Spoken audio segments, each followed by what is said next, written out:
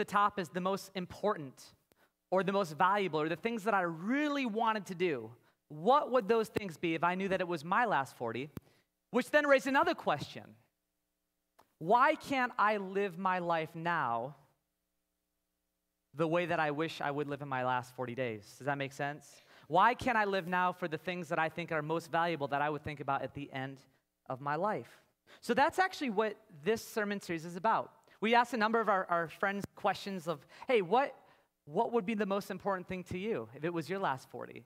You know, and obviously there's some things that in your last 40 days you might not do it now for logistic reasons, but one of our friends said, if it was my last 40 days, I'd go buy a really good life insurance plan. You know, that was funny. You guys are tired. That's the only joke I planned today, so you're not going to laugh much more after this, so too bad for you. All right, but in all seriousness, it's really fun to see, though, what people said about what was really important to them. And then as we looked at what they said to us, we realized as you look at the life of Jesus as he walked with his disciples, Jesus was constantly inviting his disciples into that kind of life, a life of purpose, a life of meaning, a life of significance. Jesus put it this way once, I have come that they may have life and have it to the full. So we're going to talk about in this series, how do we have life to the full during these 40 days? So let me pray for us, and then we're going to get into our story for today. Father in heaven, thank you for this sacred space. We pray, Holy Spirit, that as I speak, that you would take control of my heart, my mind, and my words, and you would allow me to speak graciously and kindly and truthfully your word. Father, for myself and for all of us, I pray for an open heart, and whatever you want to accomplish within each of us this morning, we pray that you would do so your name would be glorified. And we pray this in Jesus' name, and God's people said, amen. It was starting to get late. Jesus had been teaching the crowds all day. And then he looked over to his disciples and said, hey guys, let's get in the boat and cross the sea. Now, the sea they were about to cross was the Sea of Galilee. And many of the disciples were fishermen. And they had been on this sea time and time and time again. Now, these fishermen knew that the Sea of Galilee was a very unique body of water. The Sea of Galilee sits roughly 680 feet below sea level. It has kind of a subtropical climate. It's a little warmer, a little humid. But surrounding the Sea of Galilee, you have mountains and you have hills. Particularly on the west side, you have mountains that raise to 2,000 feet, where it's cool and it's dry. And as fishermen, they knew there was a serious danger on the Sea of Galilee.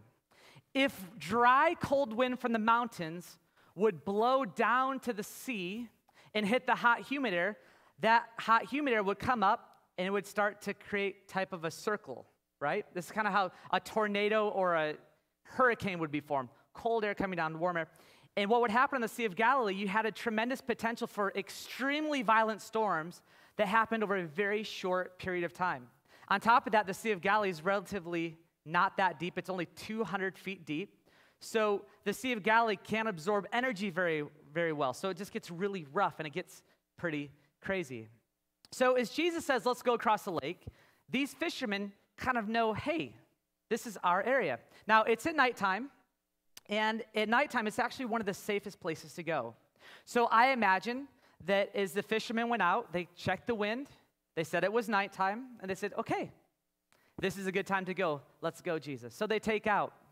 Now, one of the practices that a fisherman in that day would have regularly done, when fishermen in the Sea of Galilee go out, they'd use their oars, they'd row out, and then every once in a while, they would pause and get totally still. They would even rest their head on the oar, and they would just listen. And they would listen for a sign of wind. And if there was a sign or a sound of wind, if they could figure out that it was coming over the mountains, you know what they would do? They would turn around and go in. Because if that wind kept coming, it would get really bad really quick.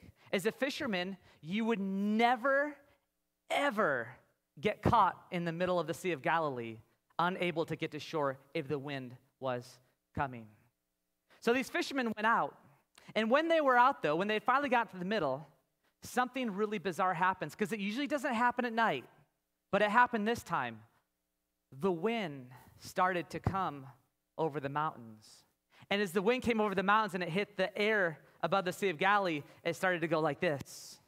And really, really quick, you started to have a huge storm. You had rain. You had swells that started turning over.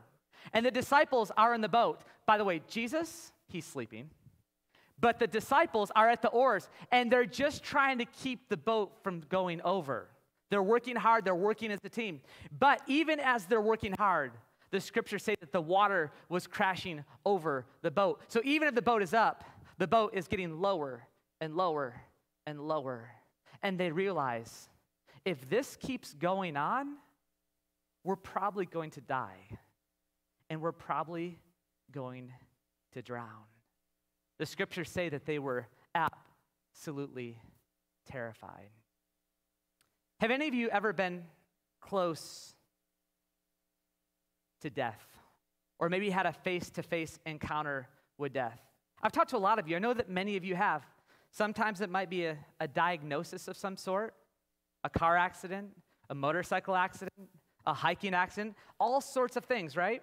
But there's also these other moments in life. Perhaps we have a loved one who passes away, or a loved one who gets really sick. But there's all these things that happen in our lives that remind us that life really is short. Truly, we are mortal beings. There's a story, and it goes like this. There was once a rich and mighty Persian who walked in his garden with one of his servants. The servant cried that he had just encountered death, who had threatened him. So the servant begged his master to give him his fastest horse so that he could make haste and flee to Tehran, which he could reach that same evening. The master consented, and the servant galloped off on the horse. On returning to his house, the master himself met Death, and he questioned Death. "Why did you terrify and threaten my servant?" Death said, "I did not threaten him. I only showed surprise in still finding him here when I planned to meet him tonight in Tehran." Death is inevitable, isn't it? You can't outrun it. You can't escape it. The Bible, on a fairly regular basis, reminds us that life truly is short. In Isaiah chapter 40, it says that we are like grass that withers. In James chapter 4, James writes, we are like a mist, here today and gone tomorrow. In Psalm 102, it says, my days are like an evening shadow. Now, maybe you're here this morning and you're thinking, we're going to talk about death. I don't like to talk about death. Well, I'll tell you what, I don't like to think about death either. If I'm really honest about it, it makes me a little uncomfortable. And just the thought of dying can be slightly terrifying to me. But you know what? Do you know that the scripture actually invites us to think about death? Let me show you a couple spots here. This is Psalm 39, written by a man named David. And David says this, "Show me, Lord, my life's end and the number of my days. Let me know how fleeting my life is." Then some years later, David's son Solomon wrote these words, "A wise person thinks much about death, while the fool thinks only about having a good time now." You see, in this story this morning, what Jesus is doing is he's inviting his disciples to face death and to think about it. Now think about a storm for a moment. If you've ever been on a lake where there's a storm, when the storm comes and the storm passes, if you ever look in the water, what you will notice is the water's not clear. It's full of all sorts of junk that's turned up. If you maybe walk on the ocean after a storm, you'll see there's all sorts of shells and maybe other trash that's come up in the turning of the ocean, right? Well, thinking about death has kind of a similar idea. When we think about death, as the scriptures invite us to do, it's like a storm that begins to churn up things in our soul. Why? So that we can look at those things and we can deal with those things. Now, I want to go to our story, and I want to see what this storm churns up in the souls of the disciples. This time we'll just read it to you, or I'll just read it to you. Matthew chapter 4, verse 37 through 41. A furious squall came up, and the waves broke over the boat so that it was nearly swamped. Jesus was in the stern, sleeping on a cushion. The disciples woke him and said, "Teacher, don't you care if we drown?" He got up, rebuked the wind, and said to the waves, "Quiet, be still." Then the wind died down, and it was completely calm. He said to his disciples, "Why are you so afraid? Do you still have no faith?" They were terrified and asked each other, "Who is this? Even the wind and the waves obey him." So there's a couple things you'll see that the storm churns up inside of their souls. First is this. When they come face to face with death, they quickly learn, they've probably already known this, that they're terrified of death. Jesus says, "Why are you so afraid?" But the second thing that comes up, the thing that sits below their fear of death, is a question. "Teacher, don't you care if we drown?" Jesus, don't you care? You see, this is the question that I think actually sits below most of our fears. Whether you have the fear of losing a job or a business, the fear of losing your family, the fear of losing your children, the fear of losing your significance, or whatever that might be, sits this little question, Jesus, do you really care? Now, how does this text answer the question for the disciples? Does Jesus care? Absolutely. A resounding yes, right? And it's not even, and this text goes beyond. It's not just that Jesus wakes up and says, "Yeah, I do care." Jesus says, "Yes, I care." And then he stands up and with a word, it's quiet. The wind and the storm stop. Only with a word. So Jesus says, "Yes, I do care. And by the way, I have the power to take care of even this situation." And then he says to them, "So why are you afraid? Where is your faith?" Another word for faith is the word trust. It says it's like Jesus looks and just says, "Hey, do you trust me? Guys, do you trust me? Because I got you. Even as you look death in the eye, don't be afraid. I got you. Trust me." You know, there's a little bit of irony in this story. You know, first they're afraid by the storm, and you think maybe after Jesus calms the storm, it would say, then the disciples had peace. But instead, what does it say? It says they were terrified. The storm made them afraid, but then Jesus made them afraid. But they're very different kinds of fear, aren't they? Like the first fear was rooted in the sense of they don't have control, and they were focusing on the power of the storm. The power of the storm to drown them, to take their life. See, fears like that have the ability to cripple us, don't they? And so in that type of fear, we try to control it or we try to avoid it. But the second type of fear they have is slightly different. Because in the second fear, they're no longer afraid of the situation is the thing that has the power. They've recognized that the one who controls the situation has the power. And so the second fear is rooted in the one who is good and the one who has ultimate control. You know, one time later, when Jesus was preparing his disciples to go out and to preach the good news, he knew that they would have fierce opposition. I mean, Jesus knew that they would be persecuted. Some of them would be killed. And Jesus told them this in Luke chapter 12, verses 4 through 7. Jesus says, "I tell you, my friends, do not be afraid of those who kill the body, and after that can do no more. But I will show you whom you should fear. Fear him who, after your body has been killed, has the authority to throw you into hell.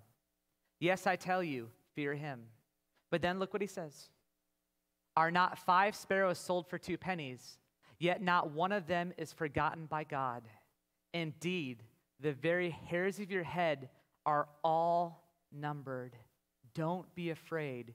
You are worth more than many sparrows." Jesus says, hey, when you guys go out and they threaten to kill you, you can say to them, wait, that's the best you got?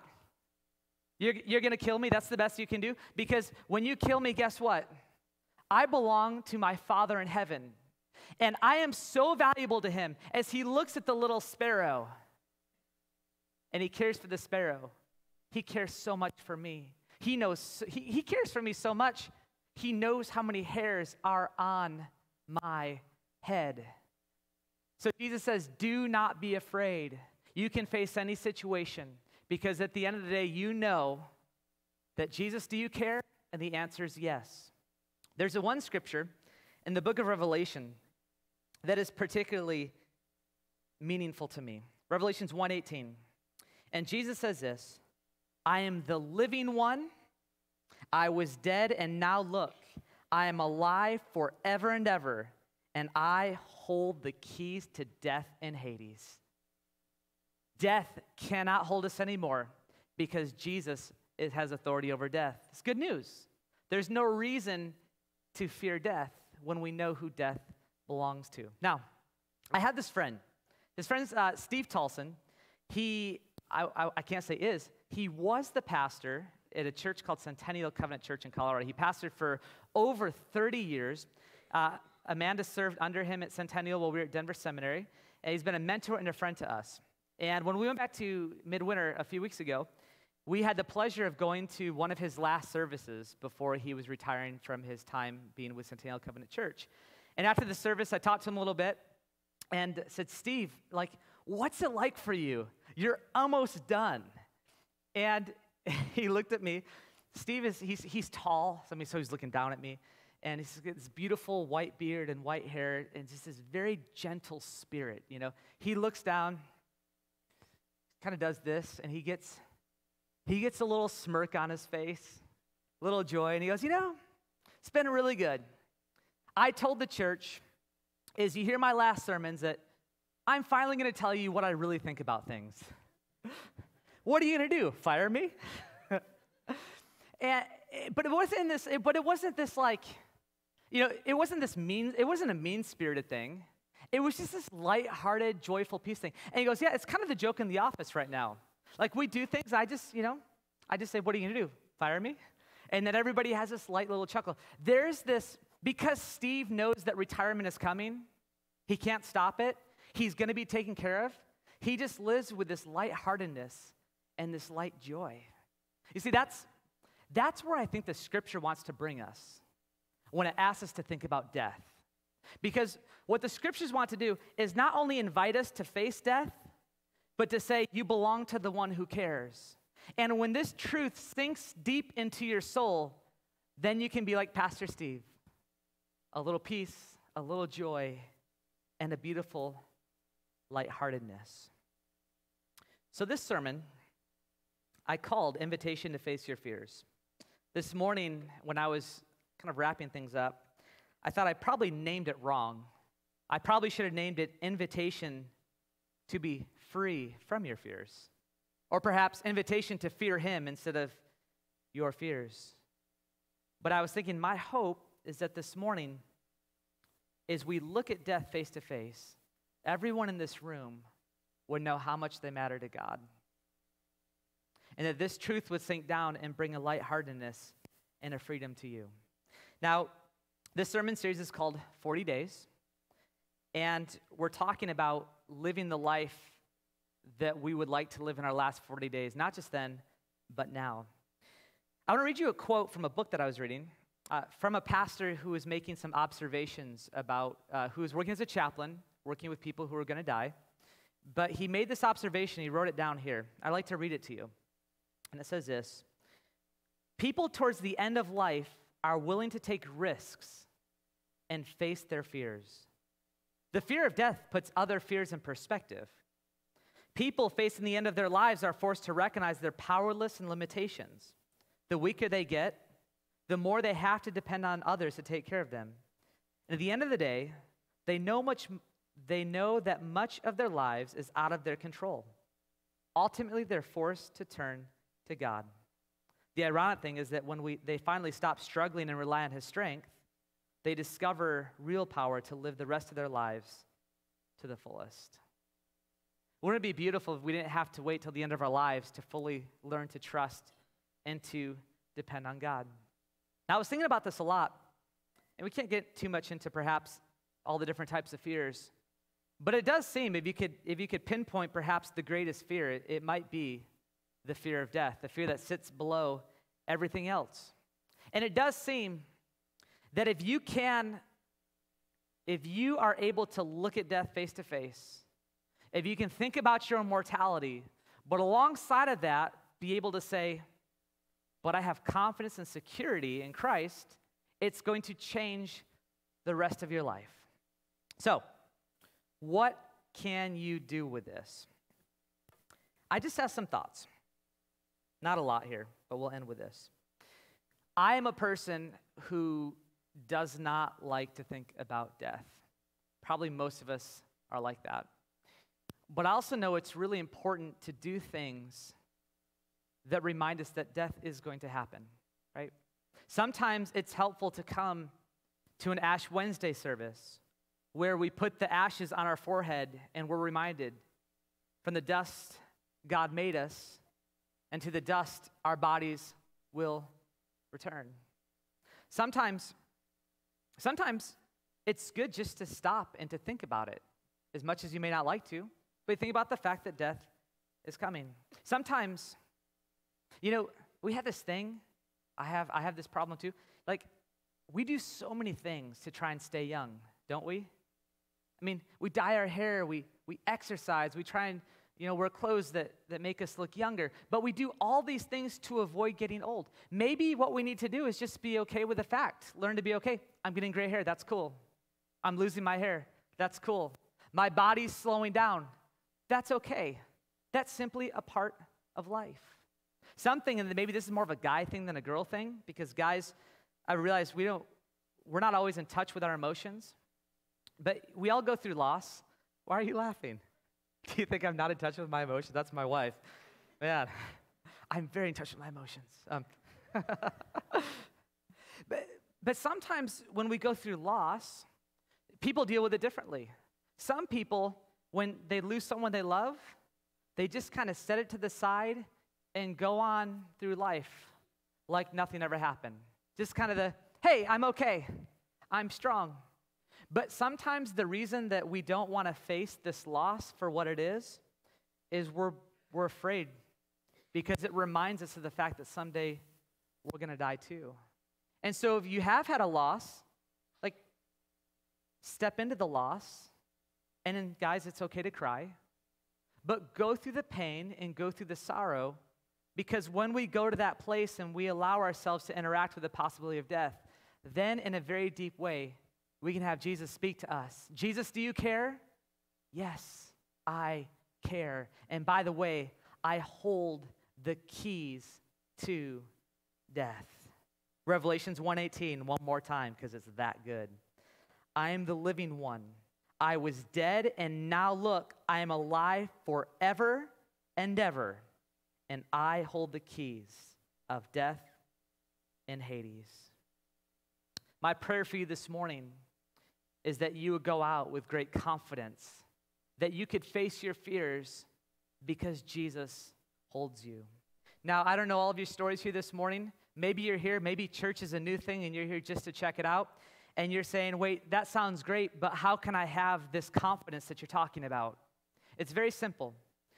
When Jesus came to this earth, he said that all who believe in me shall not perish, but they will have eternal life. Jesus didn't come to set up a religious system that would make it really hard for you to know him. Jesus came to show us how much he loves us. And he says simply this: all you need to do is turn to me and put your trust in me. And if you put your trust in me, you can count on the fact I will hold you from this day for the rest of your life. So church, as we go out, let's go out with that confidence in the love of God, who holds the keys to death and Hades. With that, let's pray, and then we'll prepare to go this morning. Father, thank you for this morning. Thank you for my brothers and my sisters here that I get to journey with, Lord. Most of us, unless you come again in our lifetime, most of us are going to die. God, I pray for all of us, though, that we would not fear death, but I pray that we would be confident as we look at death, because you are the one who holds the keys. And Father, for myself and for all of us, Lord, sometimes we need moments like the disciples when the water gets turned up so that the depths of our soul can come out. And Lord, that's what you need to do. We'd ask humbly that you do it.